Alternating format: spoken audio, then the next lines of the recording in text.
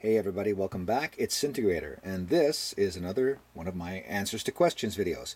So I have a lot of people checking out my panel rebuilding for the Juno-106, and of course core to the panel rebuilding process is the sliders themselves, and they can get dirty and crusty, and they can even stop working altogether because the carbon trace in them gets broken, or over time the amount of crap in there being dragged around on them degrades them until they no longer work properly. So what you want to be able to do when you have a troublesome slider is pop it out using a desoldering tool, or even some braid if you're very good with braid. And once you get it out, here's how you test it. It's really not that hard. Just a little bit of background here. The Juno-106 uses a single-sided variable resistor slider, and you can use stereo ones. So there's one trace on this side, and in most cases there isn't a trace on this side, but I have seen Juno-106's fairly common run where I guess Roland couldn't get the mono ones easily, but they could get the stereo ones, and they designed this board to accept both. It just doesn't use the trace on the other side, but it's the trace on the right side you want. And when I say right side, have a look here.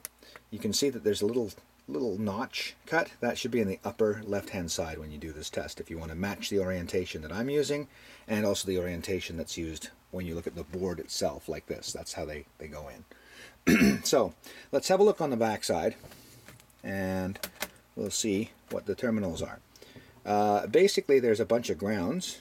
These two side here are the chassis, and then there are some grounding pins as well. And when you desolder this, you may discover that some of the pinpoints actually will delaminate fairly easily, because all they are is a little ring around a little post which isn't even being used, and that's basically because they're unused, and so Roland hasn't connected them to anything. As a result, the little ring, it heats up super fast because there's no way for the heat to radiate away, and you can delaminate the ring. But that's another point. Let's have a look here. I've got the second terminal going up, so this one's not used, the one on the bottom is not used, but this one is connected, and then this one's not connected, and then this one is connected. So we're dealing with the, and I know what you're thinking. You're going, that's not the second terminal, that's the first one. That's because I flipped it over. See, this is actually the second terminal. All right, are we good? Do we all agree? Okay, second terminal. All right, so now let's have a look here. This is a 50 kilo ohm resistor, variable resistor. And in fact, that's a nominal value. As you can see, the very lowest it's registering here is 11, right? 11 ohms. Yeah, there we are. Got to get it at the right angle. 11 ohms, and then all the way up to the top, 66.4 kilo ohms. So that's its nominal range. It's basically nominally 50 kilo ohms, but it's more. Now, as you push the slider up through its range of operation, let me see if I can do this, and hopefully I don't drop everything. We can see the value climbing, and that's good. There will be moments where, if you're using a digital meter like me, it goes overload, not overload, but zero, disconnected. But if you do it, yeah, do you see that? Don't worry about that. All sliders do that when you look at them on this digital scope, digital meter, sorry. All right, so that's really all you're looking for. If you don't get this behavior, then the slider is no good. So I hope that explained it. Everything else applies. Make sure they're clean, make sure they're properly oiled and whatnot. One of the things I find is, if you're not going to open it up and do a bunch of work on it, what you can do is use a little bit of this deoxit fader lube. It's very good stuff.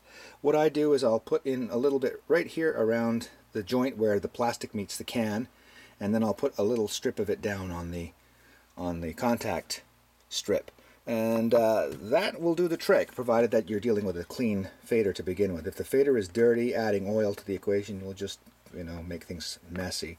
What you want to do at that point is use a fine foam tipped Q-tip and get it in there and try and lift out dirt as possible. But be careful, because if you use any kind of solvent, like IPA or whatever, the IPA will actually soften up and dissolve the carbon traces as you rub over it. So, try not to do that. That's a bad thing. Murray from Kiwi Technics taught me that one. So, here we are. That's it. That's all I can say. That's how you test a Juno-106 slider. So this is Disintegrator, signing off.